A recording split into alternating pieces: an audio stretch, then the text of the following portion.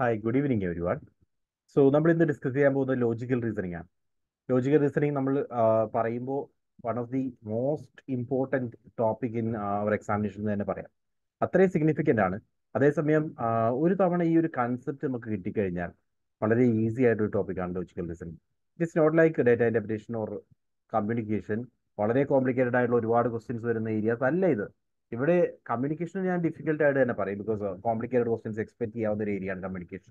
പക്ഷേ when it comes to logical reasoning, നമ്മൾ ഒരു തവണ കൃത്യമായിട്ട് ആ സിലബസ് പ്രകാരമുള്ള എല്ലാ ഏരിയയും കവർ ചെയ്തിട്ടുണ്ടെങ്കിൽ ആ ലോജിക്കൽ റീസണിങ് ഏരിയ നമുക്ക് ഒരു ആഡഡ് അഡ്വാൻറ്റേജ് ആണ്. മറ്റുള്ളവരുമായിട്ട് കമ്പയർ ചെയ്യുമ്പോൾ ഇപ്പോൾ ആസ്പിരൻസിനെ എല്ലാവരും തന്നെ എടുക്കുകയാണെങ്കിൽ മിക്ക ആളുകളും ഇപ്പോൾ ഒരു 90% ആളുകളും കവർ ചെയ്യാൻ ചാൻസ് ഇല്ലാത്ത ഏരിയയാണ് ലോജിക്കൽ റീസണിങ്. ബിക്കോസ് അവരുടെ സിലബസിന്റെ ഭാഗമായിട്ട് വരണതില്ല. PG സിലബസ് ബേസ്ഡ് ആയിട്ട് ചെയ്ത് പ്രിപ്പയർ ചെയ്യുന്ന ആളുകൾക്ക് അവരുടെ സ്റ്റഡി പ്ലാന്റെ ഭാഗമായിട്ട് വരാൻ ചാൻസ് ഇല്ലാത്തൊരു ഏരിയ ലോജിക്കൽ റീസണിങ് ആണ്. അത് നമ്മളെ സംബന്ധിച്ച് ഒരു ആഡഡ് അഡ്വാൻറ്റേജ് ആക്കി മാറ്റാൻ നമുക്ക് പറ്റണം. ബിക്കോസ് നമ്മളിത് കൃത്യമായിട്ട് പഠിച്ചിട്ടുണ്ടെങ്കിൽ, അതേപോലെ ലോജിക്കൽ റീസണിംഗിൽ ഓരോ ഏരിയയും സിലബസിൽ പറയുന്ന എല്ലാ ടോപ്പിക്കും കൃത്യമായിട്ട് കവർ ചെയ്തിട്ടുണ്ടെങ്കിൽ നമുക്കത് ബെനിഫിറ്റ് ആണ്. മറ്റുള്ളവരെ കമ്പയർ ചെയ്യുമ്പോൾ ഒരു ആഡഡ് അഡ്വാൻറ്റേജ് ആണ്. നമ്മളുടെ മാത്രമായിട്ടുള്ള ഒരു അഡീഷണൽ തിങ് ആയിട്ട് അത് കീപ്പ് ചെയ്യാൻ സാധിക്കും. ആ ഒരു പോസിറ്റീവ് നമുക്ക് ഉണ്ടാകണം. അതിനുവേണ്ടി ലോജിക്കൽ റീസണിംഗ് ഏരിയ 100% കവർ ചെയ്യുക. സിലബസിൽ പറഞ്ഞിരിക്കുന്ന ടോപ്പിക്കിന് പുറത്തു നിന്നും ഒന്ന് തന്നെ ചോദിക്കില്ല. ചോദിക്കുന്നത് പൂർണ്ണമായിട്ടും സിലബസിൽ പറഞ്ഞിരിക്കുന്ന ഓരോ ടോപ്പിക് ഏരിയാസും അതിൽ നിന്നും എത്രമാത്രം ഡീപ്പായിട്ട് ചോദിക്കാമോ അത്രമാത്രം ഡീപ്പായിട്ട് ക്വസ്റ്റ്യൻസ് ഉണ്ടാവും. പക്ഷേ ദർ ഇസ് എ ലിമിറ്റ്. എല്ലാത്തിനും അതിൻ്റെതായ ഒരു മാക്സിമം എക്സ്റ്റെൻഡ് എവിടെ വരെ പോകാൻ പറ്റും നമുക്ക് ഐഡന്റിഫൈ ചെയ്യാൻ സാധിക്കുന്ന ഒരു ഏരിയ ആണ് ലോജിക്കൽ റീസണിംഗ്. സിലബസ് നമുക്ക് ആദ്യം കവർ ചെയ്യാം. എന്താണ് ലോജിക്കൽ റീസണിംഗിന്റെ സിലബസ് എന്ന് നോക്കുക. സിലബസിലേക്ക് വരുമ്പോൾ ലോജിക്കൽ റീസണിംഗിൽ ആദ്യം പറഞ്ഞിരിക്കുന്നത് understanding the structure of arguments, argument forms, structure of categorical preposition, mood and figure, formal and informal fallacies, use of language, കനോട്ടേഷൻ and denotation of terms, then classical square of position. ഇത് ഒരു സെറ്റായിട്ട് ഓർക്കുക. ഇതെല്ലാം അതായത് ആദ്യം പറഞ്ഞിരിക്കുന്നത് ആർഗ്യുമെന്റുമായി ബന്ധപ്പെട്ട കുറച്ച് കാര്യങ്ങൾ. എന്താണ് ആർഗ്യുമെന്റ്? ആർഗ്യുമെന്റിനകത്ത് കാറ്റഗറിക്കൽ പ്രപ്പോസിഷൻസ് എന്ന് പറഞ്ഞാൽ എന്താണ് കാറ്റഗറിക്കൽ സിലോജിസം, അതേപോലെ അതിന്റെ qualities like mood and figure എന്താണ്, ഫോർമൽ ആൻഡ് ഇൻഫോർമൽ ഫാലസീസ് എന്താണ്, അതേപോലെ യൂസ് ഓഫ് ലാംഗ്വേജ്, അതിൽ കനോട്ടേഷൻ and denotation of teams, classical square of position. ഇത്രയും ഏരിയാസ് നമ്മൾ ആദ്യം ഒരു സെറ്റ്. അതിനുശേഷം ബേസിക് ടേംസ് ആയിട്ടുള്ള ഡിഡക്റ്റീവ് ആൻഡ് ഇൻഡക്റ്റീവ് റീസണിംഗ് തമ്മിലുള്ള ഡിഫറൻസ് എന്താണ്, ദെൻ അനലോജീസ്, വെൻ ഡയഗ്രം ഉപയോഗിച്ചുകൊണ്ട് എങ്ങനെ നമുക്ക് ഇത്തരം പ്രോബ്ലംസ് സോൾവ് ചെയ്യാൻ സാധിക്കും. അത് ആണ് വെൻ ഡയഗ്രത്തിൽ നമ്മൾ കൂടുതലായിട്ട് കോൺസെൻട്രേറ്റ് ചെയ്യുന്നത്. അതേപോലെ സെക്കൻഡ് പാർട്ട്, ആദ്യത്തെ പാർട്ട് നമ്മൾ പറയുന്നത് അരിസ്റ്റോട്ടിൽസ് ലോജിക്കാണ്. അത് ഇംഗ്ലീഷ് ലോജിക്കിനെ പറ്റിയാണ്. ഇംഗ്ലീഷ് ബേസ്ഡ് ആയിട്ടുള്ള വെസ്റ്റേൺ സ്റ്റൈൽ എന്ന് വേണമെങ്കിൽ പറയാം. വെസ്റ്റേൺ ടൈപ്പ് ആർഗ്യുമെന്റ്സിനെ പറ്റിയും അതിന്റെ റീസണിങ് പാർട്ടുമാണ് നമ്മൾ ആ ഒരു ഏരിയയിൽ പറയുന്നത്. രണ്ടാമത്തെ പാർട്ടാണ് ഇന്ത്യൻ ലോജിക്. ഇന്ത്യൻ ലോജിക്കിലേക്ക് വന്നു കഴിഞ്ഞാൽ മീൻസ് ഓഫ് നോളജ്, പ്രമാണ, different types of പ്രമാണാസ് are there, പ്രത്യക്ഷ, അനുമാന, ഉപമാന, അർത്ഥപത്തി, ദെൻ അനുപലബ്ധി, ശബ്ദ പോലുള്ള ഡിഫറെന്റ് ടൈപ്സ് ഓഫ് പ്രമാണാസ്. ഇവയെല്ലാം നമ്മൾ ഡീറ്റെയിൽ ആയിട്ട് ഡിസ്കസ് ചെയ്യും. Then structure and kind of അനുമാനയുടെ different types. അതിനുശേഷം ഇന്ത്യൻ ലോജിക്കിൽ, ഈ വെസ്റ്റേൺ ലോജിക്കിൽ പഠിച്ച കാര്യങ്ങൾ തന്നെ ഇന്ത്യൻ ലോജിക്കിൽ എങ്ങനെയാണ് അപ്ലൈ ചെയ്യുന്നത്. അതിൽ തന്നെ നമുക്ക് വെസ്റ്റേൺ ലോജിക്കിൽ പറയുന്ന ഇപ്പോ ഫാലസീസ് ആണെങ്കിൽ അനുമാനയിൽ, നമ്മൾ ഇന്ത്യൻ ലോജിക്കിലേക്ക് വരുമ്പോൾ അത് ഹേതുഭാഷാസാണ്. അതേപോലെ റീസണിങ് നമ്മൾ പ്രധാനമായിട്ടും അനുമാനിയുമായി ബന്ധപ്പെട്ടാണ് പറയുന്നത്. ഇങ്ങനെ ഓരോ കണക്ഷൻസും, അതേപോലെ എന്താണ് ആ കൺസെപ്റ്റോട് ഉദ്ദേശിക്കുന്നത് തുടങ്ങിയ കാര്യങ്ങളാണ് നമ്മൾ ഡീറ്റെയിൽ ആയിട്ട് ഇന്ത്യൻ ലോജിക്കിൽ ഡിസ്കസ് ചെയ്യുന്നത്. ഇന്ത്യൻ ലോജിക്കിലേക്ക് വന്നു കഴിഞ്ഞാൽ നിങ്ങൾ എക്സ്പെക്ട് ചെയ്യേണ്ടത് ഈ ഓരോ ടേബിളുകളും, അതേപോലെ ഇതിൻ്റെ തന്നെ ഡിഫറെന്റ് ടൈപ്സ് ആർ ദെയർ. ഇതെല്ലാം മീൻസ് ഓഫ് ഗെയിനിങ് നോളജ് ആണ്. മീൻസ് ഓഫ് ഗെറ്റിംഗ് നോളജ്, അതിന്റെ ഡിഫറെന്റ് ടൈപ്സ് ആർ ദെയർ. അതേപോലെ ഹേതുഭാഷാസിലും ഡിഫറെന്റ് ടൈപ്സ് ആർ ദെയർ. ഇവയൊക്കെ നമ്മൾ ഡീറ്റെയിൽ ആയിട്ട് ഡിസ്കസ് ചെയ്യും. Let's start our discussion. ഇത്രയുമാണ് ടോപ്പിക്സ്. രണ്ട് പാർട്ടുകളായിട്ട് നമുക്ക് പറയാം. ഒന്ന് വെസ്റ്റേൺ ലോജിക്കും, സെക്കൻഡ് ഇന്ത്യൻ ലോജിക്കുമാണ്. ഈ വെസ്റ്റേൺ ലോജിക്ക് നമ്മളൊരു സെറ്റായിട്ട് ഡിസ്കസ് ചെയ്യും. ദെൻ ഇന്ത്യൻ ലോജിക്ക് സെപ്പറേറ്റ് ആയിട്ട് മറ്റൊരു പാർട്ടിൽ നെക്സ്റ്റ് വീക്ക് ആയിരിക്കും നമ്മൾ ഡിസ്കസ് ചെയ്യുക. ഈ വീക്കിൽ ഒരു 5 to 6 ലെക്ചേഴ്സ് നമ്മൾ ഇതിനു വേണ്ടി മാറ്റി വെക്കുന്നുണ്ട്. അതായത് നിങ്ങൾ ഓർക്കണം, നമുക്കിനി വളരെ ലിമിറ്റഡ് ടൈമാണ്. അതുകൊണ്ട് തന്നെ ലോജിക്കൽ റീസണിങ്ങിന്റെ ഏരിയാസ് വെസ്റ്റേൺ ലോജിക്ക് നമ്മൾ ഈ വീക്കിൽ തീർക്കും. അപ്പോൾ ഈ വീക്കിൽ തീർക്കും എന്ന് പറയുമ്പോൾ ഇറ്റ്സ് നോട്ട് അബൌട്ട് 3 ലെക്ചേഴ്സ്. അങ്ങനെ ചിന്തിക്കരുത്. 3 ലെക്ചേഴ്സ് പോരാ നമുക്ക്. നമ്മളൊരു 6 ലെക്ചേഴ്സ് പ്ലാൻ ചെയ്യും. അതായത് ഇന്നിപ്പോൾ സെഷൻ നോർമൽ ടൈമിലുണ്ട്. നാളെ നമ്മൾ അഡീഷണൽ ടൈമിൽ ഒരു 1 hour ലോജിക്കൽ റീസണിങ് സെഷന് വേണ്ടി എടുക്കും. അതിനുശേഷമായിരിക്കും പേപ്പർ 2ന്റെ ക്ലാസ് വരുന്നത്. അതേപോലെ നെക്സ്റ്റ് തേഴ്സ്ഡേയും അതേപോലെ തന്നെ ഒരു അഡീഷണൽ 1 അവർ നമ്മൾ പേപ്പർ 1 ഡിസ്കഷന് വേണ്ടി എടുക്കും. അതിനുശേഷം പേപ്പർ 2 അങ്ങനെയായിരിക്കും അറേഞ്ച് ചെയ്യുന്നത്. സോ എൻ്റെ പ്ലാൻ എന്ന് പറയുന്നത് 7 to 8 നമ്മൾ പേപ്പർ 1ന് വേണ്ടിയും 8 to 9 വരെ നമുക്ക് പോകാൻ പറ്റും. അത് നമുക്ക് പേപ്പർ 2ന് വേണ്ടി നമുക്ക് എടുക്കാം. So that's the plan. നിങ്ങളുടെ സജഷൻസ് ഒക്കെ വെൽക്കംഡ് ആണ്. എന്തെങ്കിലും സജഷൻസ് ഉണ്ടെങ്കിൽ അത് പറയാം കേട്ടോ. പക്ഷേ നമുക്ക് ഇനി അങ്ങോട്ടേക്ക് വളരെ കുറച്ച് ടൈമേ ഉള്ളൂ. അതുകൊണ്ട് കൂടുതൽ സെഷൻസ് നമുക്ക് പ്രൊവൈഡ് ചെയ്തേ പറ്റൂ. Okay, so shall I start? തുടങ്ങാമല്ലോ നമുക്ക്. Say yes or no please. നിങ്ങളൊന്ന് റെസ്പോണ്ട് ചെയ്യണേ. Okay fine.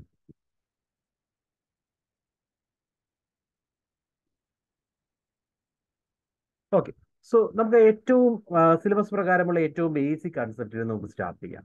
ഏറ്റവും ബേസിക് ആയിട്ട് ലോജിക്കൽ റീസണിംഗ് നമ്മൾ അറിഞ്ഞിരിക്കേണ്ട ടേം ആർഗ്യുമെന്റ് ആണ്. എന്താണ് ആർഗ്യുമെന്റ്?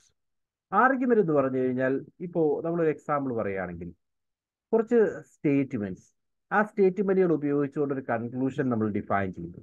ഇതിനെയാണ് ആർഗ്യുമെന്റ് എന്ന് പറയുന്നത്. ലൈക്ക് ഇപ്പോൾ ഒരു എക്സാമ്പിൾ ആയിട്ട് കാണിക്കുവാണെങ്കിൽ ക്യാൻ സീ ഇറ്റ് ഹിയർ. ഇവിടെ കാണുന്ന ഇതൊരു എക്സാമ്പിൾ ആണ്. സി, ഇവിടെ ഒരു സ്റ്റേറ്റ്മെന്റ് നിങ്ങൾക്ക് കാണാം, ഓൾ മെൻ ആർ മോർട്ടൽ. കണ്ടോ? All men are mortal, that's A statement. അതിനുശേഷം സോക്രട്ടീസ് ഈസ് എ മാൻ, മറ്റൊരു സ്റ്റേറ്റ്മെന്റ്. അതിനുശേഷം ഒരു കൺക്ലൂഷൻ ആയിട്ട് ഈ രണ്ട് സ്റ്റേറ്റ്മെന്റ് ട്രൂ ആണെങ്കിൽ അതിൽ നിന്നും എടുക്കാവുന്ന ഒരു കൺക്ലൂഷനാണ് സോക്രട്ടീസ് ഈസ് മോർട്ടൽ.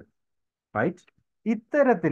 ഇത്തരത്തില് സ്റ്റേറ്റ്മെന്റുകൾ ഉപയോഗിച്ചുകൊണ്ട് നമ്മൾ ക്രിയേറ്റ് ചെയ്യുന്ന ഒരു സ്ട്രക്ചറിനെയാണ് എന്താ പറയുക, there will be premises and there will be conclusion.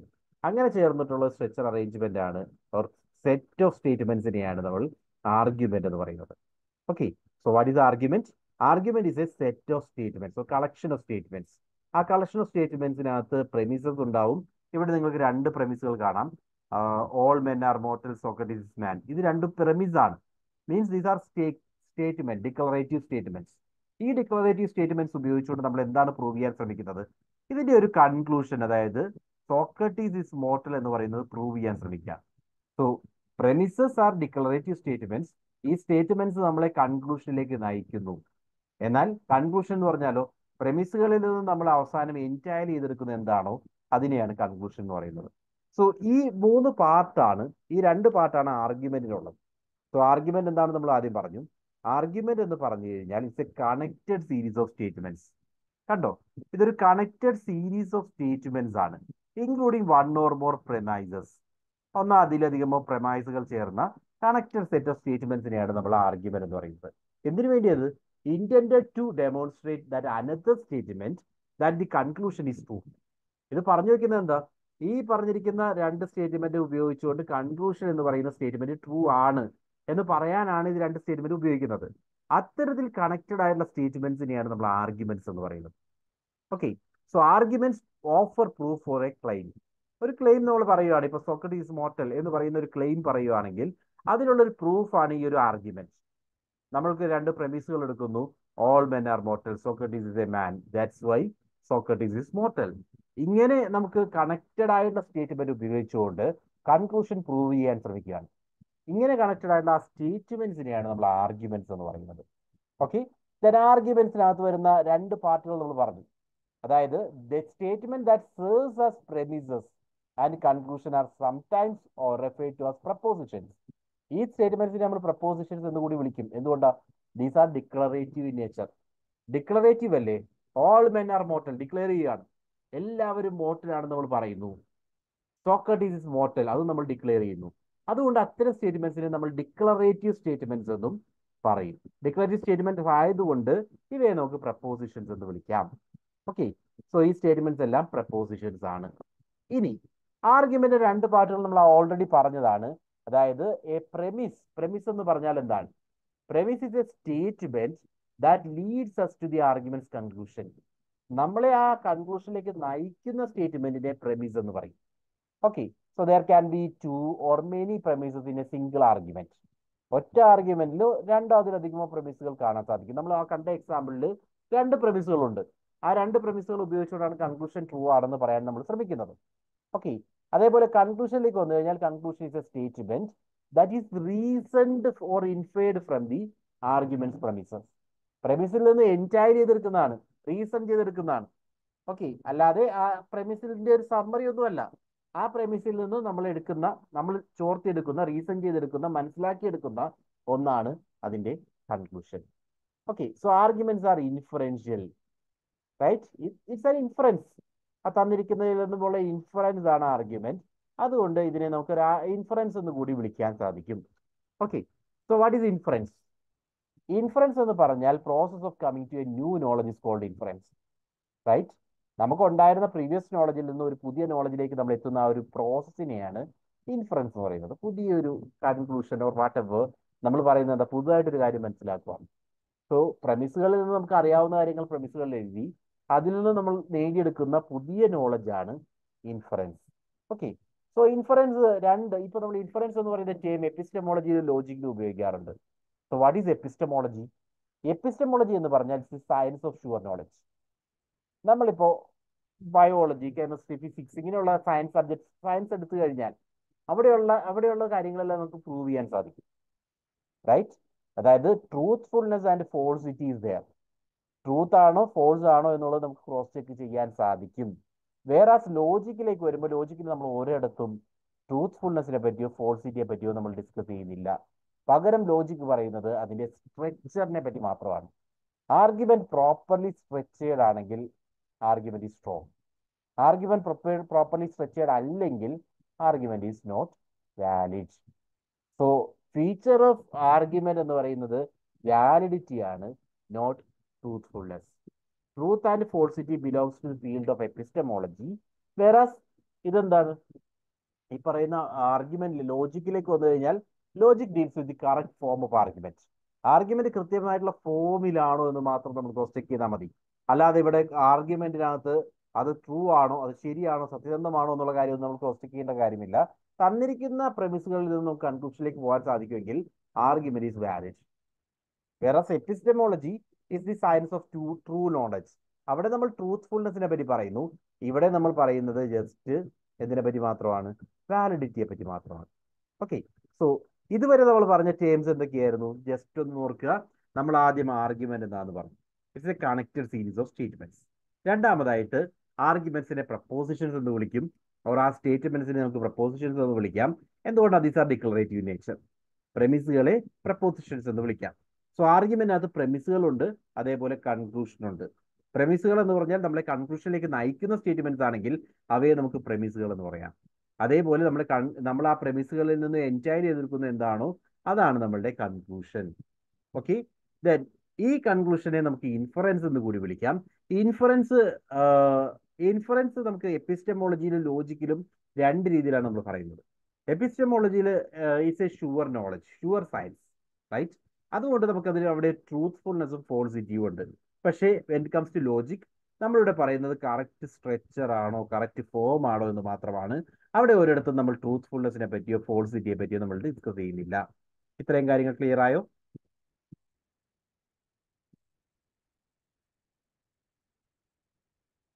Say so no, please. Make it fast. Clear? വളരെ കുറച്ച് കാര്യങ്ങൾ മാത്രം.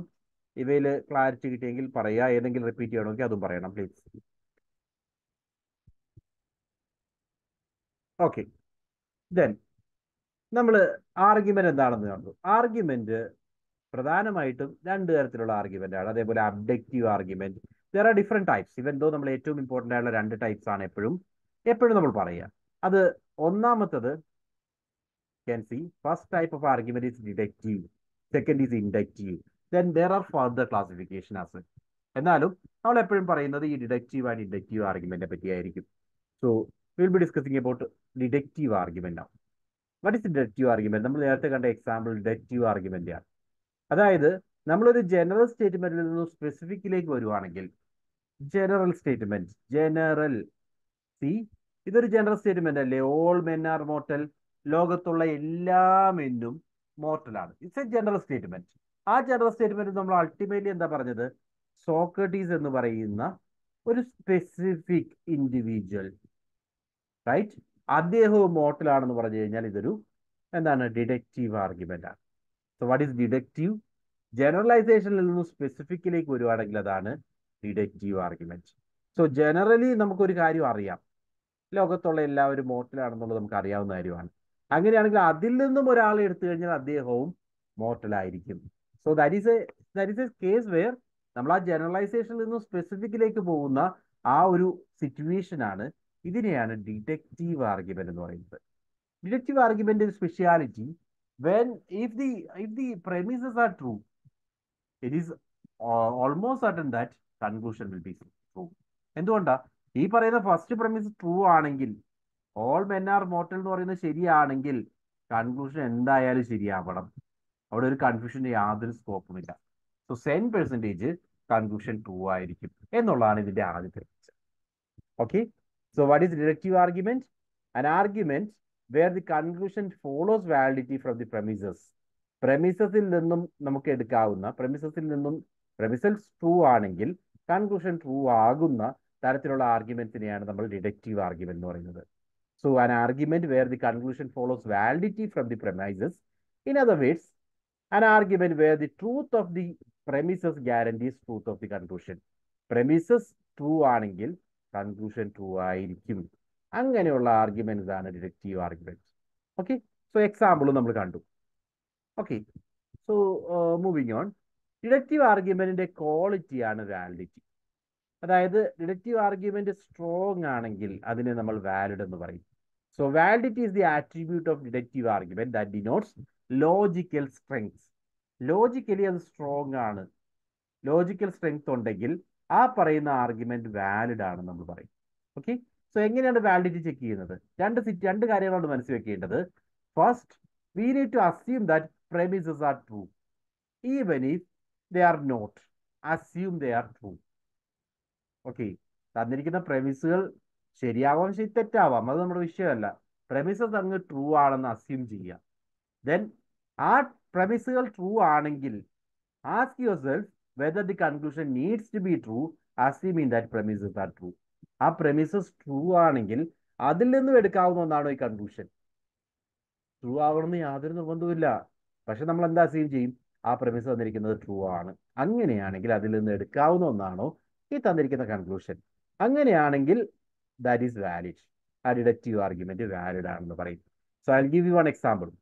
See this example, in this example we can see all dogs are dragons എന്നുള്ളതാണ് ആദ്യത്തെ premise.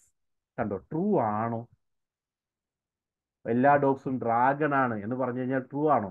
അല്ല. പക്ഷെ truthfulness എന്ന് പറയുന്നത് എന്തുമായി ബന്ധപ്പെട്ടാണ്? എപ്പിസ്റ്റമോളജിയുമായി ബന്ധപ്പെട്ടാണ്. ലോജിക്കൽ നിങ്ങൾ ട്രൂത്ത്ഫുൾനെസിനെ പറ്റി വറി ചെയ്യേണ്ട കാര്യമില്ല. എന്താ ചെയ്യേണ്ടത്? ഇവിടെ ആ തന്നിരിക്കുന്ന രണ്ട് പ്രമിസും ട്രൂ ആണെന്ന് അങ്ങ് അസ്യൂം ചെയ്യുക. All dogs R dragons and all dragons R birds. ഇത് രണ്ടും ട്രൂ ആണെങ്കിൽ, ഓക്കെ, നമ്മൾ അങ്ങനെ അസ്യൂം ചെയ്യുക ഇത് രണ്ടും ട്രൂ ആണ്. അത് രണ്ടും ട്രൂ ആണെങ്കിൽ അതിൽ നിന്നും എടുക്കാവുന്നതാണോ നമ്മളുടെ ഈ കൺക്ലൂഷൻ? ഓക്കെ, അതിൽ നിന്നും നമുക്ക് എടുക്കാവുന്ന ഒന്നാണോ ഈ കൺക്ലൂഷൻ എന്ന് നോക്കുക. Like all dogs R dragons, എല്ലാ ഡോഗ്സും ഡ്രാഗൺസ് ആണെങ്കിൽ, എല്ലാ ഡോഗ്സും ഡ്രാഗൺസ് ആണ് ആൻഡ് എല്ലാ ഡ്രാഗൺസും ബേഡ്സ് ആണ്. എല്ലാ ഡ്രാഗൺസും ബേഡ്സ് ആണ്. അങ്ങനെയാണെങ്കിൽ എല്ലാ ഡോഗ്സും ബേഡ്സ് ആയിരിക്കും. This is true, right? Logically നമുക്ക് എടുക്കാൻ സാധിക്കുന്നതാണ്. Because all dogs R dragons. Dogs എന്ന് പറയുന്ന കാറ്റഗറി, ഡോഗ്സ് എന്ന് പറയുന്ന കാറ്റഗറി പൂർണ്ണമായിട്ടും ഡ്രാഗണിനകത്ത് വരുന്നുണ്ടെന്നല്ലേ പറയുന്നത്? All dogs R dragons. Dogs പൂർണ്ണമായിട്ടും ഡ്രാഗണിനകത്ത് വരുന്നുണ്ട്. രണ്ടാമതെന്താ പറയുന്നത്? All dragons R birds. Dragons പൂർണ്ണമായിട്ടും ബേഡ്സിനകത്ത് വരുന്നുണ്ട്. ഇതാണ് രണ്ടാമത് പറഞ്ഞിരിക്കുന്നത്. പിന്നെ നിങ്ങൾ നോക്കിയ കൺക്ലൂഷൻ എന്താ പറയുന്നത്? All dogs R birds. Dogs എല്ലാം ബേഡ്സിനകത്തല്ലേ? റൈറ്റ്, ഡോഗ്സ് പൂർണ്ണമായിട്ടും ബേഡ്സിനകത്ത് വരുന്നുണ്ട്. സോ പറഞ്ഞിരിക്കുന്ന കൺസെപ്റ്റ് പ്രകാരം this is valid. Okay, so നമ്മൾ എന്താ അസ്യൂം ചെയ്തത്? രണ്ട് പ്രപ്പോസിഷൻസും ട്രൂ ആണെന്ന് അസ്യൂം ചെയ്തു. രണ്ട് പ്രമിസും ട്രൂ ആണെന്ന് അസ്യൂം ചെയ്തു. രണ്ടും ട്രൂ ആണെങ്കിൽ ഈ കൺക്ലൂഷൻ ട്രൂ ആണോ, ഫോളോ ചെയ്യുന്നുണ്ടോ എന്ന് മാത്രം നോക്കിയാൽ മതി. ഫോളോ ചെയ്യുന്നുണ്ടെങ്കിൽ ആ കൺക്ലൂഷനോടെ ട്രൂ ആണ്. ഇതാണ് അതിന്റെ validity.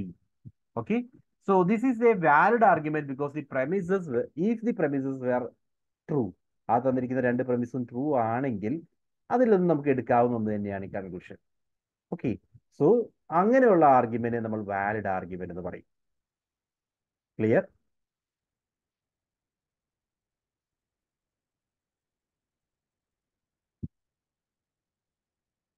Is it clear?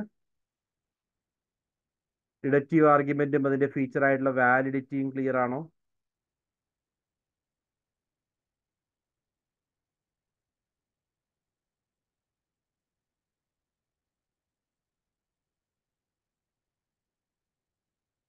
Fine. Now let's move on. Deductive ആർഗ്യുമെന്റിനെ പറ്റി നമ്മൾ പറഞ്ഞു കഴിഞ്ഞു. ഇനി നമ്മൾ നേരെ പോകുന്ന ഇൻഡക്റ്റീവ് ആർഗ്യുമെന്റ് ആണ്. സോ ഇൻഡക്റ്റീവ് ആർഗ്യുമെന്റ് എന്ന് പറഞ്ഞു കഴിഞ്ഞാൽ അതിന്റെ ജസ്റ്റ് ഓപ്പോസിറ്റ് സിറ്റുവേഷൻ ചിന്തിക്കുക. അതായത് മുമ്പ് നമ്മൾ എന്തായിരുന്നു, general statement all men are mortal എന്ന് പറയുന്ന ആ ജനറൽ സ്റ്റേറ്റ്മെന്റിൽ നിന്നും സ്പെസിഫിക് ആയിട്ടുള്ള ഒരു പർട്ടിക്കുലർ ആയിട്ടുള്ള സിറ്റുവേഷനിലേക്ക് വന്നു. Socrates is mortal. ഇതിന്റെ ജസ്റ്റ് ഓപ്പോസിറ്റ് ആണെങ്കിൽ, ഒരു സ്പെസിഫിക് സിറ്റുവേഷനിൽ നിന്ന് നമ്മൾ അതിനെ ജനറലൈസ് ചെയ്യുവാണെങ്കിൽ അതിനെയാണ് ഇൻഡക്റ്റീവ് ആർഗ്യുമെന്റ് എന്ന് പറയുന്നത്. So an argument where the premises point several cases of some pattern and the conclusion states that this pattern holds in general. Like നമ്മളിപ്പോൾ റിസർച്ച് ഒക്കെ കണ്ടക്ട് ചെയ്യുമ്പോൾ we may collect some samples. ഈ samples എടുത്തിട്ട് അതേ features തന്നെയാണ് population ഉള്ളതെന്ന് assume ചെയ്യും. Sample is A true representative of population എന്ന് നമ്മൾ പ്രൂവ് ചെയ്യാൻ ശ്രമിക്കും. അവിടെ സംഭവിച്ചിരിക്കുന്നത് ഇൻഡക്റ്റീവ് റീസണിങ് ആണ്. Okay, so I show you. I'll give you an example. I have seen 1,000 swans. 1000 ഹംസങ്ങളെ ഞാൻ കണ്ടു. And all of them were white. ഇവയെല്ലാം വൈറ്റ് ആയിരുന്നു. അതിന്റെ കൺക്ലൂഷൻ ആയിട്ട് പറയുന്നു ഓൾ സ്വാൻസ് ആർ വൈറ്റ്. എന്താ ഇവിടെ സംഭവിച്ചിരിക്കുന്നത്? ഞാൻ ആകെ കണ്ടിട്ടുള്ളത് 1000 ഹംസങ്ങളെയാണ്, 1000 സ്വാൻസിനെ മാത്രമാണ്. റൈറ്റ്?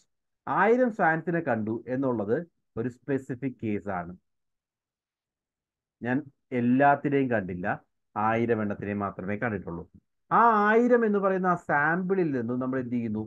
ജനറലൈസ് ചെയ്യുന്നു. ലോകത്തുള്ള എല്ലാ സ്വാൻസും വൈറ്റ് ആണ്. ഇത് ജനറലൈസേഷൻ ആണ്. സോ സ്പെസിഫിക് ടു ജനറലൈസേഷൻ ആണെങ്കിൽ ഇതിനെ നമ്മൾ ഇൻഡക്റ്റീവ് ആർഗ്യുമെന്റ് എന്ന് വിളിക്കും. ജനറലൈസേഷൻ ടു സ്പെസിഫിക് ആണെങ്കിൽ അത് ഡിഡക്റ്റീവ്, സ്പെസിഫിക് ടു ജനറലൈസേഷൻ ആണെങ്കിൽ അത് ഇൻഡക്റ്റീവ് ആണ്. രണ്ട് കൺസെപ്റ്റുകൾ മനസ്സിൽ വച്ചേക്കുക.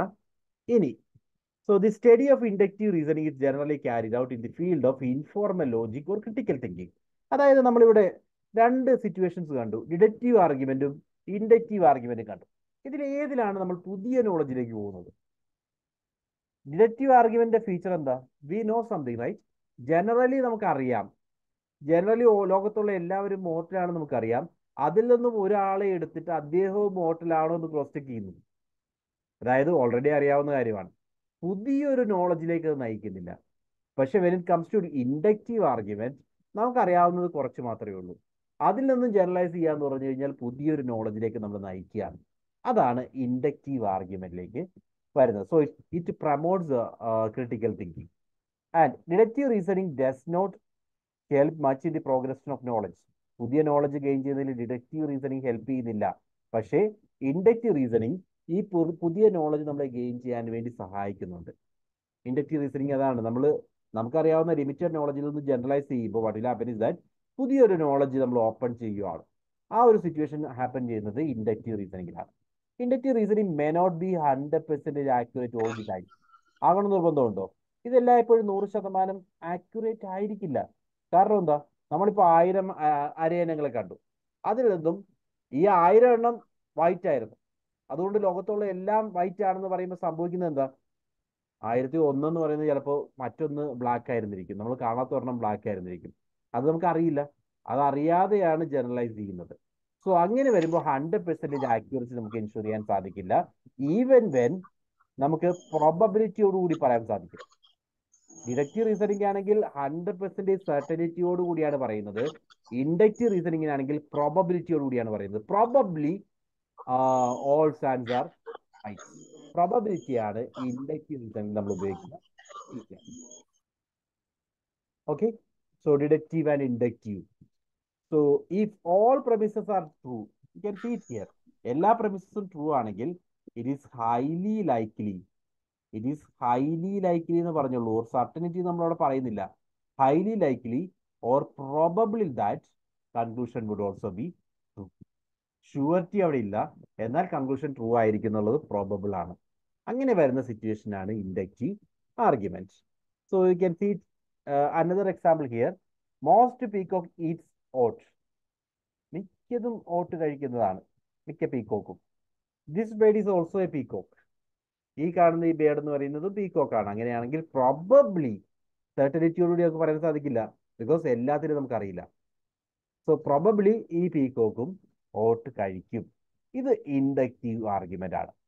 So this argument is ഇൻഡക്റ്റീവ്ലി strong because if all the premises were true, then it would be highly likely or probable that the conclusion would also be true. Certainty അല്ല, probably the conclusion will be true. അങ്ങനെ നമുക്ക് പറയാൻ സാധിക്കും. അതാണ് inductive argument. Okay.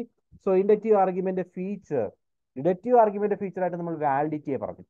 Deductive argument attribute എന്ന് പറഞ്ഞത് validity ആണെങ്കിൽ, inductive argument feature ആയിട്ട് പറയുന്നത് കൊജൻസി ആണ്. കൊജൻസി എന്ന് പറഞ്ഞു കഴിഞ്ഞാൽ is the attribute of inductive argument that denotes the truth of its premises and its logical strength. Inductive argument logically strong ആണെങ്കിൽ അത് കൊജന്റ് ആണെന്ന് നമുക്ക് പറയാം. ഇൻഡക്റ്റീവ് ആർഗ്യുമെന്റ് ലോജിക്കലി സ്ട്രോങ് ആണെങ്കിൽ അതിനെ കൊജന്റ് ആണെന്ന് പറയാം. വേറെ ഡിഡക്റ്റീവ് ആർഗ്യുമെന്റ് സ്ട്രോങ് ആണെങ്കിൽ അവിടെ അതിനെ വാലിഡ് ആണെന്ന് പറയും. ഓക്കെ. സോ കൊജൻസി നമ്മൾ ചെക്ക് ചെയ്യുന്നത് വേറെ ഒന്നുമില്ല, 2 സ്റ്റെപ്പുകൾ മാത്രം. അതായത് ഇൻഡക്റ്റീവ്ലി സ്ട്രോങ് ആണോ എന്ന് നോക്കും, അതേപോലെ തന്നെ പ്രെമിസസ് ട്രൂ ആണോ എന്ന് നോക്കും. പ്രെമിസസ് ട്രൂ ആണ്, ഇൻഡക്റ്റീവ്ലി സ്ട്രോങ് ആണെങ്കിൽ ആർഗ്യുമെന്റ് നമുക്ക് കൊജന്റ് ആണെന്ന് പറയാം. Like let me give you an example. C, Europa has an atmosphere containing oxygen. ഭൂമിയെ പോലെ തന്നെയുള്ള മറ്റൊരു ഗ്ലോബാണ് യൂറോപ്പ. യൂറോപ്പയുടെ അറ്റ്മോസ്ഫിയറിൽ ഓക്സിജൻ ഉണ്ട് എന്ന് പ്രൂവ് ചെയ്തിട്ടുണ്ട്. ഒന്നാമത്തെ പ്രമിസ്. രണ്ടാമത്തെ പ്രമിസ് പറയുന്നത് oxygen is required for life. നമുക്കറിയാവുന്ന കാര്യമാണ്, ഓക്സിജൻ ആണ് ലൈഫിന് ആവശ്യമുള്ളത്. ഈ 2 സ്റ്റേറ്റ്മെന്റ് ട്രൂ ആണെങ്കിൽ, ഇത് രണ്ടും ട്രൂ ആണെന്ന് നമ്മൾ വിശ്വസിക്കുന്നു, ട്രൂ ആണെങ്കിൽ താഴെ തന്നിരിക്കുന്നത് there may be life on Europa, ഇതും ശരിയായിരിക്കാം.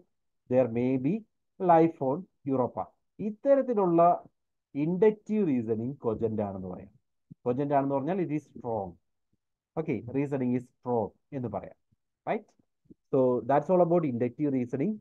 സോ നമ്മൾ 2 ടൈപ്പ് പറഞ്ഞു. ഒന്ന് ഡിഡക്റ്റീവ്, 2 ഇൻഡക്റ്റീവ്.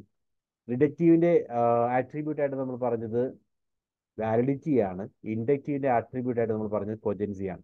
ഇത് രണ്ടും ഓർക്കുക കേട്ടോ. ഇനി നമ്മൾ മൂന്നാമത്തെ ആർഗ്യുമെന്റിലേക്ക് പോകുന്നു. മൂന്നാമത്തെ ടൈപ്പ്. അതിൽ 2 നമ്മൾ സ്ട്രോങ് ആയിട്ട് ഓർത്തിരിക്കേണ്ടതും സ്ട്രോങ് ആയിട്ട് കോൺസെൻട്രേറ്റ് ചെയ്യേണ്ടതും. മൂന്നാമത്തെ ടൈപ്പായിട്ട് നമുക്ക് പറയുന്ന അബ്ഡക്റ്റീവ് ആർഗ്യുമെന്റ്. അബ്ഡക്റ്റീവ് എന്ന് പറഞ്ഞാൽ ഇത് ഹൈപ്പോത്തസിസ് വെച്ചുകൊണ്ട് നമ്മൾ ആർഗ്യൂ ചെയ്യുകയാണ്. അതായത് abductive reasoning, also known as inference to the best explanation. Right. ഏറ്റവും ബെസ്റ്റ് എക്സ്പ്ലനേഷൻ ഉള്ള ഇൻഫറൻസ്. നമുക്ക് സർട്ടനിറ്റിയോട് അറിയില്ല, എന്നാൽ ആ ഒരു സാഹചര്യത്തിൽ ഏറ്റവും സ്യൂട്ടഡ് ആയിട്ടുള്ള എക്സ്പ്ലനേഷൻ എന്ന് പറയുന്നതാണ്. അതായത് ഒരു ഹൈപ്പോത്തസിസ് നമ്മളോട് വയ്ക്കുന്നു, അതിൽ നിന്നും നമ്മൾ കാര്യങ്ങൾ മനസ്സിലാക്കാൻ ശ്രമിക്കുന്നു. Involves making educated ഗെസസ്, right, or hypothesis to explain A set of observation or facts. ഒരു സാഹചര്യത്തെ നമ്മൾ ഡിഫൈൻ ചെയ്യാൻ വേണ്ടി നമ്മൾ ചില ഗെസ് ഓർ വേഗമായിട്ടുള്ള ഗെസ് അല്ല, എഡ്യൂക്കേറ്റഡ് ആയിട്ടുള്ള ഗെസ്, അതായത് ഒരു കൃത്യമായിട്ടുള്ള ഒരു ഹൈപ്പോത്തസിസ് സെറ്റ് ചെയ്തിട്ട് നമ്മൾ ആ സാഹചര്യത്തെ ഡിഫൈൻ ചെയ്യാൻ ശ്രമിക്കുകയാണെങ്കിൽ അത് അബ്ഡക്റ്റീവ് ആണ്. Like it is commonly used for scientific inquiry and problem solving. I'll show you one example. ആ എക്സാമ്പിളിലൂടെ കാര്യം നിങ്ങൾക്ക് മനസ്സിലാക്കാം. Example, if you find your door അജാർ and your belongings R scattered inside. നമ്മൾ വീട്ടിലേക്ക് വന്നപ്പോൾ നമ്മളുടെ കുറേ നാൾ കഴിഞ്ഞ് വീട്ടിലേക്ക് തിരിച്ചെത്തിയതാണ്, വീട് പൂട്ടിയിട്ടേക്കാന്ന് വിചാരിക്കാം. വന്ന് നോക്കിയപ്പോൾ വീടിൻ്റെ ഡോറ് തുറന്നു കിടക്കുന്നു ആൻഡ് നമ്മുടെ ബിലോങ്ങിങ്സ് വലിച്ചു വാരിയിട്ടിരിക്കുകയാണ്. ഇതിൽ നിന്നും നമുക്കൊരു എഡ്യൂക്കേറ്റഡ് ഗസ് എന്ത് നടത്താം? അതായത് U ഹൈപ്പോത്തൈസ് that there has been a break in, right. അവിടെ ആരോ കയറിയിട്ടുണ്ട്, ആരോ വീട് പൊളിച്ച് കയറിയിട്ടുണ്ട്. ഇതാണ് നമ്മുടെ ഒരു എഡ്യൂക്കേറ്റഡ് ഗസ്, റൈറ്റ്. ആരോ മോഷ്ടിക്കാനോ എന്തിനെങ്കിലും കയറിയിട്ടുണ്ട് എന്നുള്ള അത്തരം ഒരു ഹൈപ്പോത്തസിസ് സെറ്റ് ചെയ്യുക, ഓർ അബ്ഡക്റ്റീവ് റീസണിങ് കണ്ടക്ട് ചെയ്യുകയാണെങ്കിൽ, അതിൽ നിന്ന് നമ്മൾ ആ ആർഗ്യുമെന്റ് സ്ട്രക്ചർ ചെയ്യുകയാണെങ്കിൽ ആ സാഹചര്യത്തെയാണ് അബ്ഡക്റ്റീവ് ആർഗ്യുമെന്റ്സ് എന്ന് പറയുന്നത്.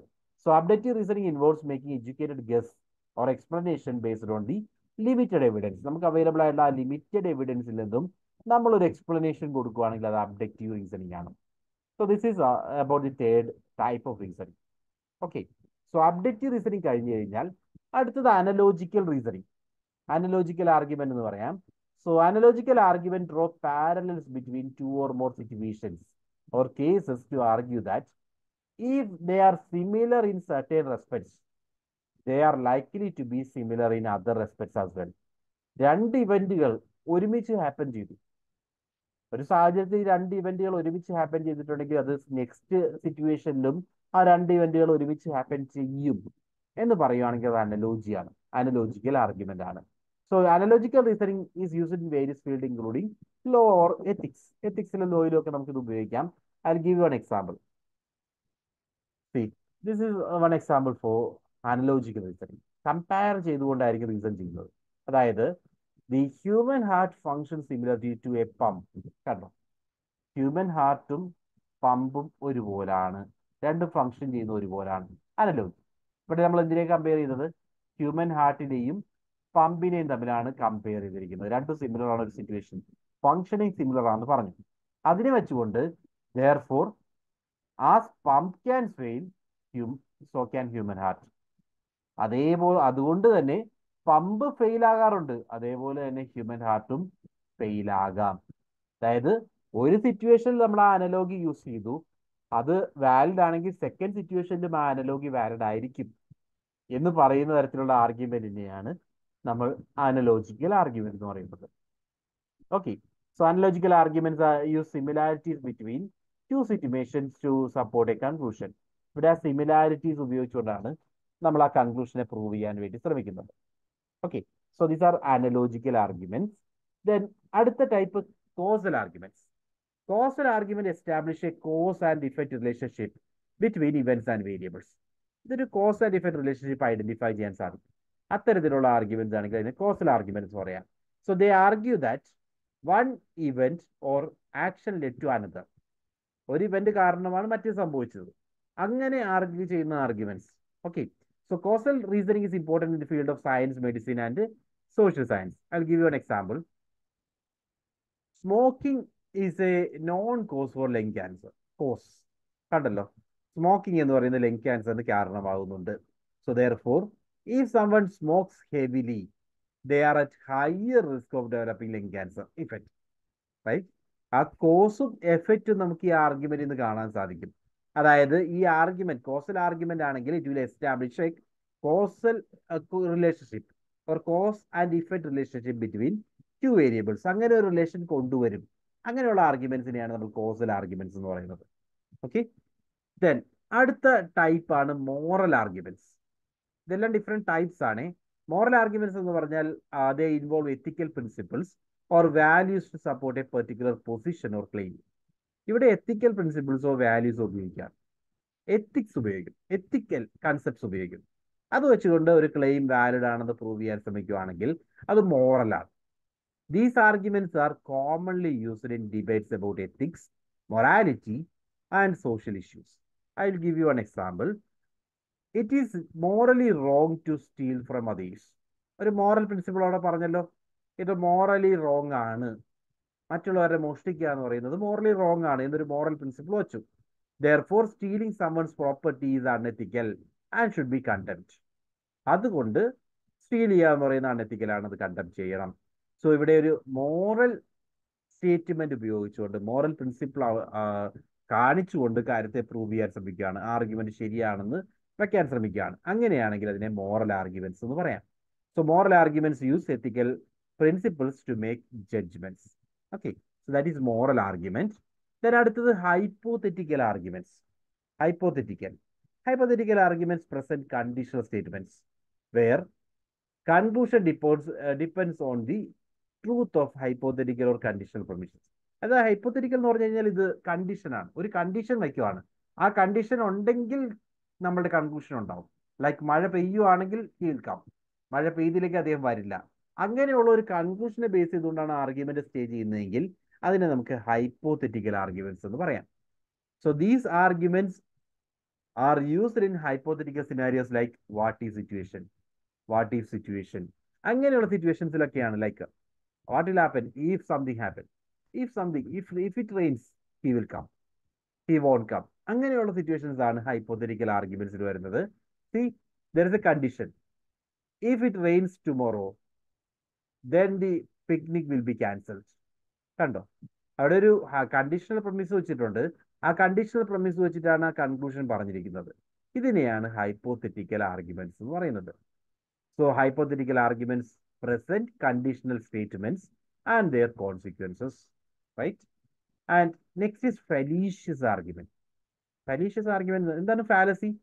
ഫാലസി എന്ന് പറഞ്ഞാൽ റീസണിങ്ങിലെ എററാണ്. റീസണിങ്ങിലെ എററിനെയാണ് ഫാലസി എന്ന് പറയുന്നത്. സോ ഏതെങ്കിലും ആർഗ്യുമെന്റിൽ ഏതെങ്കിലും തരത്തിലുള്ള എറർ ഉണ്ടെങ്കിൽ അത്തരം ആർഗ്യുമെന്റ്സിനെ നമുക്ക് ഫാലീഷ്യസ് ആർഗ്യുമെന്റ്സ് എന്ന് പറയാം. So ഫാലീഷ്യസ് argument contains error in reasoning.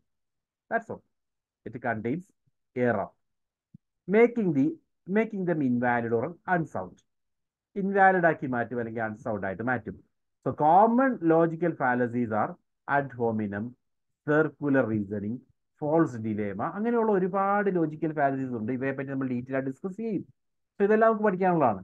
അത്തരത്തിലുള്ള ഏതെങ്കിലും ഫാലസി ഒക്യൂർ ചെയ്തിട്ടുള്ള ആർഗ്യുമെന്റ് ആണെങ്കിൽ അതിനെ നമുക്ക് ഫാലീഷ്യസ് ആർഗ്യുമെന്റ് എന്ന് പറയാം. ഓക്കെ, ദെൻ എക്സാമ്പിൾ ഇവിടെ കാണാം.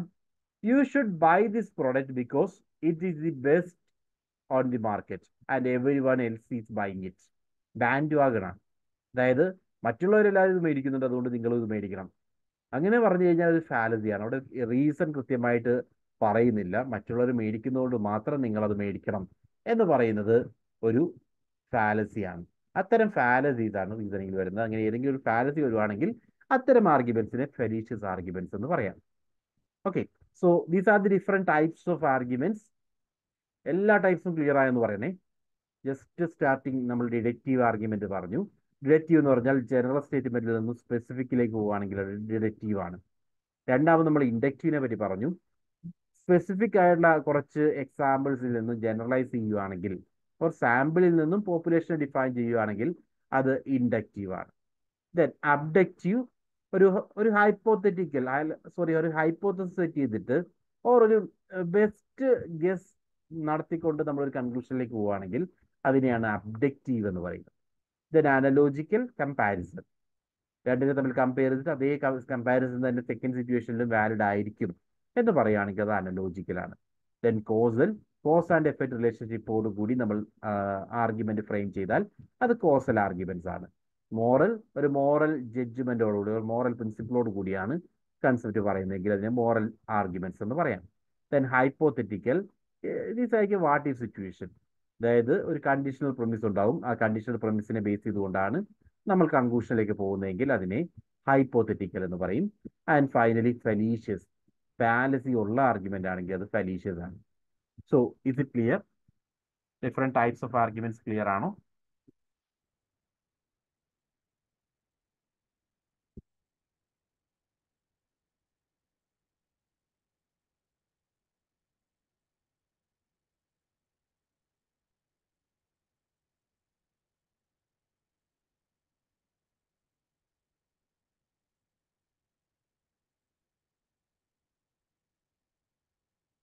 Yes or no, please?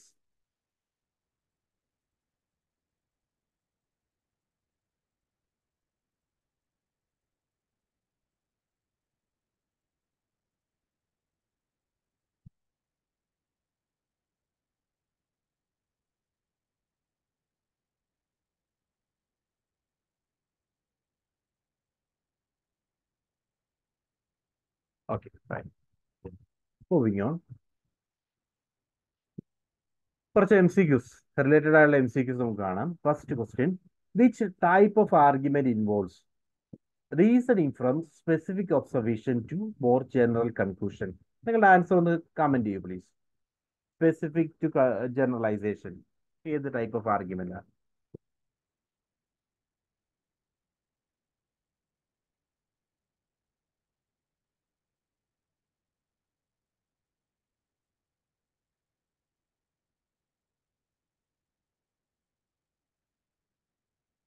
Okay, specific to general ആണെങ്കിൽ അതിനെ നമുക്ക് ഇൻഡക്റ്റീവ് എന്ന് പറയാം.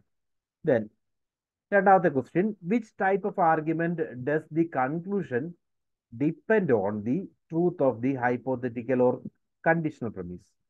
ഒരു കണ്ടീഷൻ വെച്ചുകൊണ്ട് ഒരു ഹൈപ്പോത്തറ്റിക്കൽ പ്രമിസ് വെച്ചിട്ട് അതിന്മേൽ അതിന്റെ ട്രൂത്തിനെ ഡിപ്പെൻഡ് ചെയ്തുകൊണ്ട് കൺക്ലൂഷൻ പറയുന്ന ആർഗ്യുമെന്റ് ഏതാണ്? Conditional, right? Yeah, answer is hypothetical. Okay, അടുത്ത question. What is the primary characteristics of A ഫെലീഷ്യസ് argument? ഫെലീഷ്യസ് argument primary characteristic എന്താണ്? എന്താണ് ഫെലീഷ്യസ് ആർഗ്യുമെന്റ്?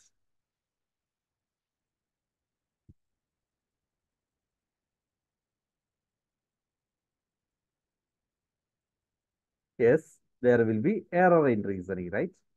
Then അടുത്ത question. Which type of argument uses ethical principles to support position or claim? Ethical principles use ചെയ്യുന്ന argument ഏതാണ്?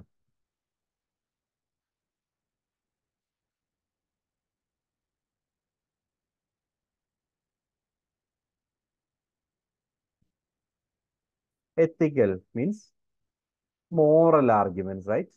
Moral arguments. Then മറ്റൊരു question, ഇതിന്റെ answer നിങ്ങൾ തരണേ. Question ഇതാണ്. In A deductive argument, if the premisses are true, what can be said about the conclusion? Deductive argument ആണെങ്കിൽ premisses true ആണെങ്കിൽ conclusion എങ്ങനെയായിരിക്കും? The conclusion is true, the conclusion is probably true, conclusion is false, conclusion is uncertain. എന്താണ് deductive argument feature?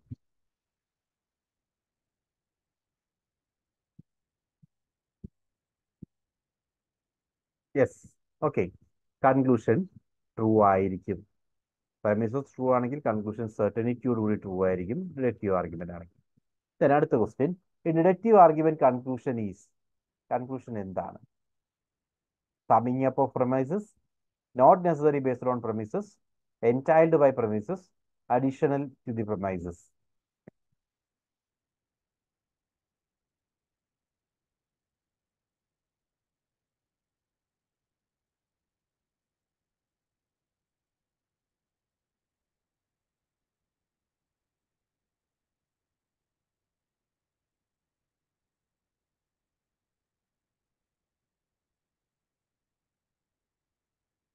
എന്താണ് conclusion? Deductive argument ആണ്.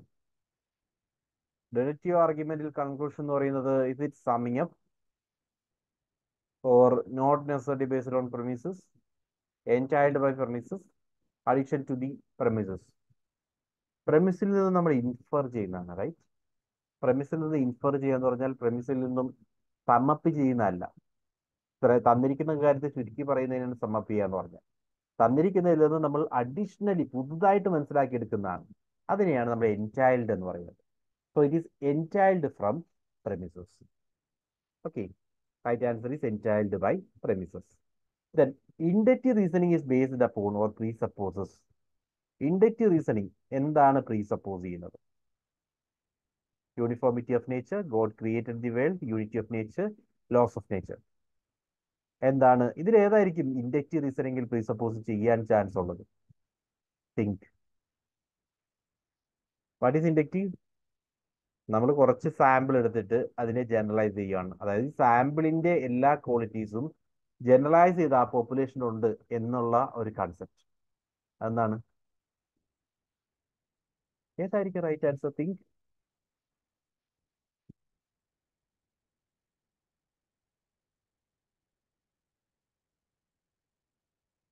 Unity എന്ന് പറഞ്ഞാൽ എല്ലാം ഒരുപോലാണെന്ന്, അങ്ങനെയല്ല. യൂണിറ്റി അല്ല, യൂണിറ്റി ഐക്യം എന്നല്ലേ പറയുന്നത്. It is uniformity, right? Uniformity, അതായത് ഈ തന്നിരിക്കുന്ന പോപ്പുലേഷനെ പോലെ തന്നെയാണ് ബാക്കിയുള്ളവയും, ഇതേപോലെ തന്നെയാണ് മറ്റുള്ളവയും എന്ന് നമ്മൾ അസ്യൂം ചെയ്യുന്നു. അതാണ് uniformity of nature. So the answer is uniformity of nature, കേട്ടോ, യൂണിറ്റി അല്ല. ദെൻ അടുത്തത്. Structure of logical argument is based on. Structure of logical argument is based on formal validity, material truth, linguistic expression, aptness of example. Logical argument എന്തിനെ base ചെയ്തായിരിക്കും?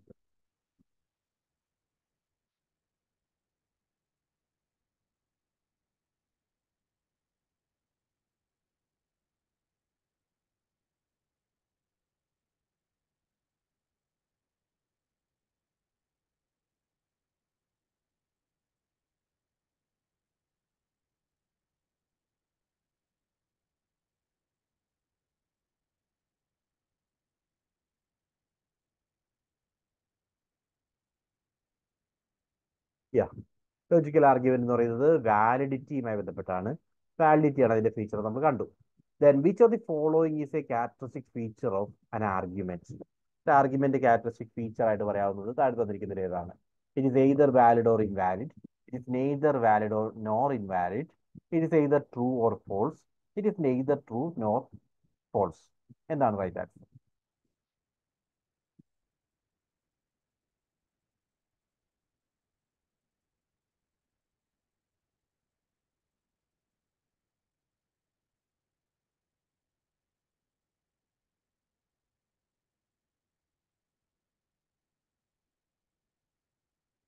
It is either valid or invalid. Okay, so നമ്മൾ ആദ്യത്തെ ഒരു കുറേ കാര്യങ്ങൾ കണ്ടു. Now let me move on. ഇതുവരെ നമ്മൾ കണ്ടത് ഡിഫറെന്റ് ടൈപ്സ് ഓഫ് ആർഗ്യുമെന്റ്സിനെ പറ്റി, ഡിഫറെന്റ് ടൈപ്സ് ഓഫ് റീസണിങ്ങിനെ പറ്റിയൊക്കെയാണ്. ഇനി നമ്മൾ കൂടുതൽ ഡീറ്റെയിൽ ആയിട്ട് ഓരോ കൺസെപ്റ്റുകളായിട്ട് മുന്നോട്ട് പോകുന്നു. ഇനി നമ്മൾ ആദ്യം അറിഞ്ഞിരിക്കേണ്ട ഒരു കൺസെപ്റ്റ് ആണ് പ്രയോറി ആൻഡ് പോസ്റ്റിയറാറി ആർഗ്യുമെന്റ്സ്. എന്താണ് പ്രയോറി, എന്താണ് പോസ്റ്റിയറാറി?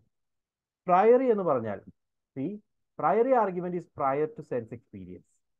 നമ്മൾ ഒരു കാര്യം സെൻസ് ചെയ്യുന്നതിന് മുമ്പ് നമ്മൾ ആർഗ്യൂ ചെയ്യുകയാണെങ്കിൽ അതിനെ നമുക്ക് പ്രയോറി എന്ന് പറയാം. Prayer, right, prior to sense experience. പോസ്റ്റുറാറി എന്ന് പറഞ്ഞാൽ it is gained only after sense experience. ഒരു കാര്യം നമ്മൾ അറിഞ്ഞതിന് ശേഷം, അല്ലെങ്കിൽ അതിന്റെ രുചി കിട്ടി, അതിന്റെ രുചി ഇന്നതാണെന്ന് നമ്മൾ പറയുന്നു, അല്ലെങ്കിൽ അത് നമ്മൾ കണ്ടതിന് ശേഷം അതിന്റെ ഷേപ്പ് ഇന്നതാണെന്ന് പറയുന്നു. അങ്ങനെയാണെങ്കിൽ അതിനെ നമുക്ക് പോസ്റ്റിയറാറി, അത് എക്സ്പീരിയൻസ് ചെയ്തതിന് ശേഷമാണ് ആർഗ്യൂ ചെയ്തതെങ്കിൽ പോസ്റ്റിയറാറി, എക്സ്പീരിയൻസ് ചെയ്യുന്നതിന് മുമ്പാണ് ആർഗ്യൂ ചെയ്യുന്നതെങ്കിൽ അതിനെ നമുക്ക് പ്രയോറി എന്ന് പറയാം. ഓക്കെ, സോ ജസ്റ്റ് കൺസെപ്റ്റ് ഒന്നുകൂടി എക്സ്പ്ലെയിൻ ചെയ്യാം. Knowledge or arguments that are A priori are those that are known or justified by independently of empirical evidence or sensory experience. അതായത് നമ്മൾ എക്സ്പീരിയൻസ് ചെയ്തതല്ല, അല്ലാതെ തന്നെ നമുക്ക് അറിയാവുന്ന കാര്യമാണ്. Or it is justified without any sensory experience. Sensory experience ഇല്ലാതെ തന്നെ നമുക്ക് അറിയാവുന്ന ചില കാര്യങ്ങൾ, അവയെയാണ് നമ്മൾ പ്രയറിയുടെ ഭാഗമായിട്ട് പറയുന്നത്. ബിക്കോസ് സെൻസ് എക്സ്പീരിയൻസ് ഇല്ലെങ്കിൽ അത് പ്രയറിയാണ്. These arguments rely on reason, deduction, or innate knowledge, and do not require empirical observation or to be validated. ഇവിടെ നമുക്ക് നമ്മുടെ നോളജിന്റെ ഭാഗമായിരിക്കാം, അല്ലെങ്കിൽ നമ്മൾ റീസണിങ്ങിലൂടെ കണ്ടെത്തിയതാകാം. അവിടെ നമുക്ക് സെൻസ് ഒബ്ജക്ട് ഇന്ററാക്ഷൻ ഇല്ലാതെ കാര്യങ്ങൾ മനസ്സിലാക്കുകയാണെങ്കിൽ അവയെല്ലാം പ്രയറിയുടെ ഭാഗമാണ്. For example, C the statement 2+2 is 4. നമ്മളത് തൊട്ടറിഞ്ഞതോ മണത്തറിഞ്ഞതോ കണ്ടറിഞ്ഞതോ കേട്ടറിഞ്ഞതോ മീൻസ് ആ concept is known to us. അങ്ങനെ വരുമ്പോൾ ആ ഒരു റീസൺ ചെയ്തെടുത്താണ്. അതിന് ഇമ്പെരിക്കൽ എവിഡൻസ് നമ്മുടെ കയ്യിലില്ല. അങ്ങനെയുള്ള നോളജിനെയാണ്, ഒരു എംപിരിക്കൽ എവിഡൻസ് വെച്ചുകൊണ്ട് നമുക്ക് ഡിഫൈൻ ചെയ്യേണ്ട കാര്യമില്ല, അത്തരം നോളജിനെയാണ് പ്രയറി എന്ന് പറയുന്നത്. മീൻസ് ബേസിക് സെൻസ് എക്സ്പീരിയൻസിന് അല്ലാതെ നമ്മൾ തിരിച്ചറിയുന്ന നോളജുകളാണെങ്കിൽ, സെൻസ് എക്സ്പീരിയൻസ് ചെയ്യാതെ നമ്മൾ അറിഞ്ഞിരിക്കുന്ന നോളജുകളെ നമുക്ക് പ്രയറി എന്ന് പറയാം. ദെൻ പോസ്റ്റ്യററി ആണെങ്കിൽ ഇത് knowledge or argument that are പോസ്റ്റ്യററി are those that are known or justified based on empirical evidence or sensory experience or observation of the external world. നമ്മൾ സെൻസറി എക്സ്പീരിയൻസോ എംപിരിക്കൽ എവിഡൻസോ അല്ലെങ്കിൽ നമ്മുടെ ഒബ്സർവേഷനിൽ നിന്നോ നമുക്ക് മനസ്സിലായിട്ടുള്ള കാര്യങ്ങളാണ്. So these arguments relay on sensory perceptions and observation to support there claim. Sense object interaction ഉണ്ട്, അതിൽ നിന്നും നമ്മൾ അത് പ്രൂവ് ചെയ്തിരിക്കുന്നതാണെങ്കിൽ അത്തരം ആർഗ്യുമെന്റിനെയാണ് പോസ്റ്റ്യറാറി എന്ന് പറയുന്നത്. Like the grass is wet, തൊട്ടു നോക്കിയതാകാം, കണ്ടറിഞ്ഞതാകാം. അങ്ങനെ ഒരു സെൻസ് ഒബ്ജക്ട് ഇന്ററാക്ഷനിൽ നിന്നാണ് നമ്മൾ അത് തെറ്റാണെന്ന് മനസ്സിലാക്കിയത്. അങ്ങനെയുള്ള സിറ്റുവേഷൻസിനെ പോസ്റ്റ്യറാറി ആർഗ്യുമെന്റ്സ് എന്ന് പറയും. Okay, so പോസ്റ്റ്യറാറി and prairie. പ്രയറിയുടെ concept ഇത്ര മാത്രമേ ഉള്ളൂ. സെൻസ് ഒബ്ജക്ട് ഇന്ററാക്ഷൻ ഇല്ലെങ്കിൽ അത് പ്രയറി ആണ്. സെൻസ് ഒബ്ജക്ട് ഇന്ററാക്ഷനോട് കൂടിയാണ് അത് അറിഞ്ഞെങ്കിൽ അതിനെ നമുക്ക് പോസ്റ്റ്യറാറി എന്ന് പറയാം. ജസ്റ്റ് ഓർക്കുക. ഇനി സിലോജിസത്തെ നമുക്ക് 4 തരത്തിൽ, വേർ ആർ ഡിഫറെന്റ് ടൈപ്സ്, എന്നിരുന്നാൽ കൂടിയും 4 ബേസിക് ടൈപ്സ് ആയിട്ട് നമുക്ക് ക്ലാസിഫൈ ചെയ്യാം. ഒന്ന് കാറ്റഗറിക്കൽ സിലോജിസം, നമ്മളെ സംബന്ധിച്ച് ഏറ്റവും ഇമ്പോർട്ടൻ്റ് ആയിട്ടുള്ളതും UGC നെറ്റിന്റെ സ്കോപ്പിൽ നമ്മൾ അറിഞ്ഞിരിക്കേണ്ടത് കാറ്റഗറിക്കൽ സിലോജിസം ആണ്. Then hypothetical syllogism, ഡിസ്ജന്റീവ് syllogism, or chain syllogism, or rational syllogism എന്ന് പറയും. രണ്ട് പാരലലി യൂസ് ചെയ്യുന്ന ടേമാണ്. ചെയിൻ എന്നും പറയാം, chain is A type, or rational എന്ന് പറയുന്നത് നമ്മളൊരു ജനറലൈസേഷന് വേണ്ടി പറയുന്നതാണ്. സോ കാറ്റഗറിക്കൽ സിലോജിസം എന്താണെന്ന് ചോദിച്ചു കഴിഞ്ഞാൽ, when the relationship between subject term and predicate term is without any condition. അതായത്, see, I'll give you an example. All cats are mammals. കണ്ടോ, ഓൾ കാറ്റ്സ് ആർ മാമൽസ്. ഈ ഒരു സ്റ്റേറ്റ്മെന്റിൽ സബ്ജക്റ്റ് ടേം എന്ന് പറയുന്നത് ആദ്യത്തെ ടേമാണ്. ഇതാണ് സബ്ജക്റ്റ് ടേം. രണ്ടാമത്തെ ടേമിനെയാണ് നമ്മൾ പ്രെഡിക്കേറ്റ് ടേം എന്ന് പറയുന്നത്. റൈറ്റ്, രണ്ടാമത്തെ ടേമാണ് പ്രെഡിക്കേറ്റ്. ഈ സബ്ജക്റ്റ് ടേമും പ്രെഡിക്കേറ്റ് ടേമും തമ്മിലുള്ള റിലേഷൻ എന്തെങ്കിലും കണ്ടീഷൻ വെച്ചുകൊണ്ടാണ് അവിടെ പറഞ്ഞിരിക്കുന്നത്. ഓൾ കാറ്റ്സ് ആർ മാമൽസ് എന്നാണ് പറഞ്ഞിരിക്കുന്നത്. ഓൾ കാറ്റ്സ് ആർ ചില സമയങ്ങളിൽ മാമൽസ് എന്നൊന്നും നമ്മൾ പറഞ്ഞിട്ടില്ലല്ലോ. ഒരു കണ്ടീഷൻ അവിടെ ഉപയോഗിച്ചിട്ടില്ല. അങ്ങനെയാണെങ്കിൽ അതിനെ നമുക്ക് കാറ്റഗറിക്കൽ പ്രപ്പോസിഷൻ എന്ന് വിളിക്കാം. ഓക്കെ, സോ അത്തരം ഈ തന്നിരിക്കുന്ന സ്റ്റേറ്റ്മെന്റ് കാറ്റഗറിക്കൽ പ്രപ്പോസിഷൻ ആണ്. ഓക്കെ, ഇത്തരം സ്റ്റേറ്റ്മെന്റുകൾ ഉപയോഗിച്ച് നമ്മൾ ഒരു ആർഗ്യുമെന്റ് ഫ്രെയിം ചെയ്യുകയാണെങ്കിൽ അതിനെ നമുക്ക് കാറ്റഗറിക്കൽ സിലോജിസം എന്ന് വിളിക്കാം. ഓക്കെ, ഇതൊരു പ്രെമിസ് മാത്രമാണ്. റൈറ്റ്, ഈ ഒരു പ്രെമിസ്, ഇങ്ങനെയുള്ള പ്രെമിസുകളും കൺക്ലൂഷനും ഉപയോഗിച്ചുകൊണ്ട് ഒരു ആർഗ്യുമെന്റ് ഫ്രെയിം ചെയ്യുന്നു. അവിടെ ഒന്നും ആ സ്റ്റേറ്റ്മെന്റുകളിലെ സബ്ജക്റ്റ് ടേമും പ്രെഡിക്കേറ്റ് ടേമും തമ്മിലുള്ള റിലേഷൻ വിത്തൗട്ട് എനി കണ്ടീഷൻ ആണ് പറഞ്ഞിരിക്കുന്നതെങ്കിൽ അതിനെ നമുക്ക് കാറ്റഗറിക്കൽ സിലോജിസം എന്ന് വിളിക്കാം. Okay, രണ്ടാമത്തെയാണ് hypothetical syllogism. ഹൈപ്പോതെറ്റിക്കൽ എന്താ നമ്മൾ ഓൾറെഡി കണ്ടു. അതായത് the relationship between subject and predicate is asserted conditionally. ഒരു കണ്ടീഷൻ വെച്ചുകൊണ്ടാണ് ആ റിലേഷൻ പറഞ്ഞിരിക്കുന്നത്. Like if it rains he will not attend. കണ്ടോ, അവിടെ ഒരു കണ്ടീഷൻ ഉണ്ട്. മഴ പെയ്യുവാണെങ്കിൽ അദ്ദേഹം അവിടെ അറ്റൻഡ് ചെയ്യില്ല. അത്തരം സിലോജിസത്തെയാണ് നമുക്ക് hypothetical syllogism or hypothetical arguments നമ്മൾ ഓൾറെഡി കണ്ടതാണ്. അത് തന്നെയാണ് hypothetical syllogism. And argument syllogism തമ്മിൽ ഒരു വ്യത്യാസം ഇല്ല കേട്ടോ. രണ്ടും ടേംസ് പാരലലി യൂസ് ചെയ്യുന്നതാണ്. Okay, then ഡിസ്റ്റൻറ്റീവ്. ഡിസ്റ്റൻറ്റീവ് എന്ന് പറഞ്ഞാൽ in A ഡിസ്റ്റൻറ്റീവ് preposition the assertion is of alternation. അതായത് it may be, may or may not, അങ്ങനെ പറയുന്ന ആർഗ്യുമെന്റ്സ് ആണെങ്കിൽ അതിനെ നമ്മൾ ഡിസ്റ്റൻറ്റീവ് എന്ന് പറയും. Either he's courageous or he's strong. ഒന്നെങ്കിൽ അദ്ദേഹം കറേജിയസ് ആണ്, അല്ലെങ്കിൽ അദ്ദേഹം സ്ട്രോങ് ആണ്. അങ്ങനെ ഒന്നെങ്കിൽ ഇത് അല്ലെങ്കിൽ അത്, അങ്ങനെ ഡിഫൈൻ ചെയ്തിരിക്കുന്നതാണെങ്കിൽ അതിനെ ഡിസ്റ്റൻറ്റീവ് എന്ന് പറയാം. Then next is rational. Okay, next is rational. Rational എന്ന് പറയുന്നത് where the relation between various term is shown in an order. ഒരു ചെയിൻ പോലെയാണെങ്കിൽ ഇതിനെ ചെയിൻ എന്ന് പറയും. റാഷണൽ ആണെങ്കിൽ ഒരു ഓർഡർ പോലെയാണെങ്കിൽ ഇത് റാഷണൽ ആണ്.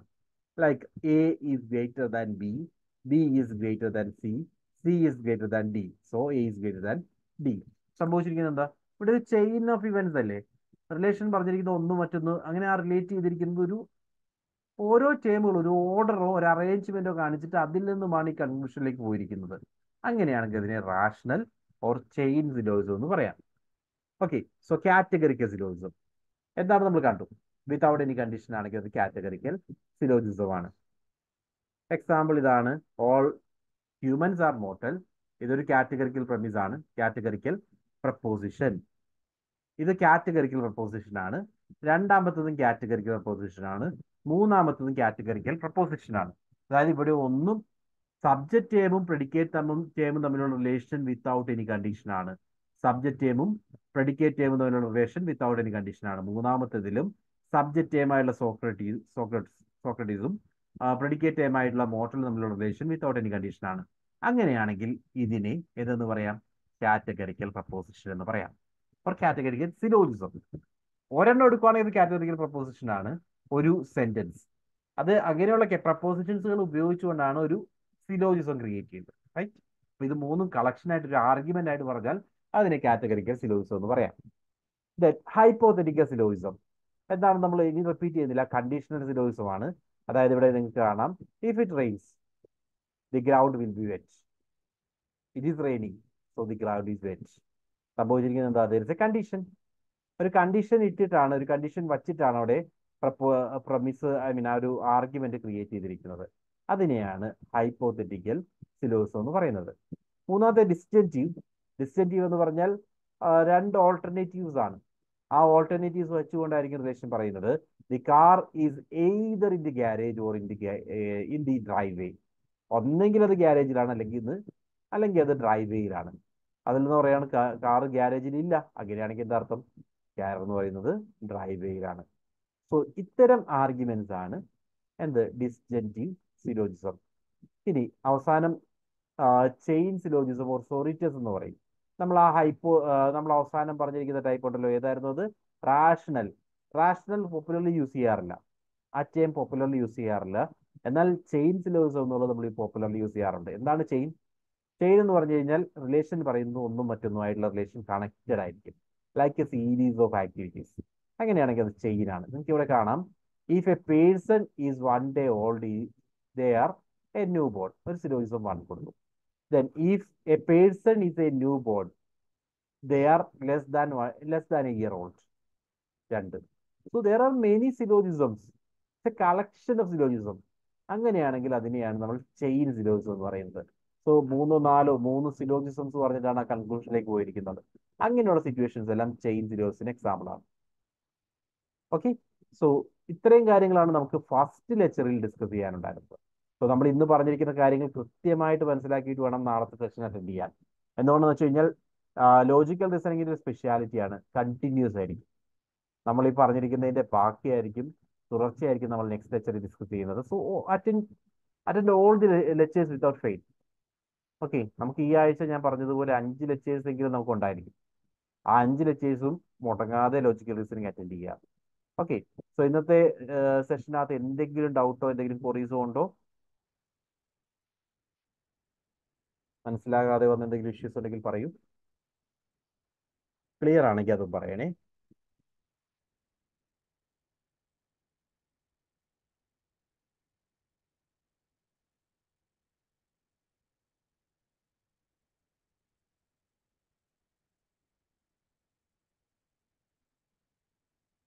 ശരി.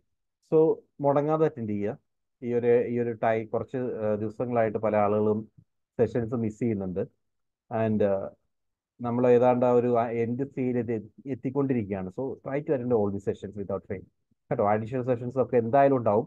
ഇനി അങ്ങോട്ടേക്കുള്ള ദിവസങ്ങളിൽ വീക്കിലി ത്രീ സെഷൻസ് എങ്കിലും അഡീഷണലി നമ്മൾ പ്രൊവൈഡ് ചെയ്യും. അത് അറ്റൻഡ് ചെയ്യണം. Okay. Thank you every one.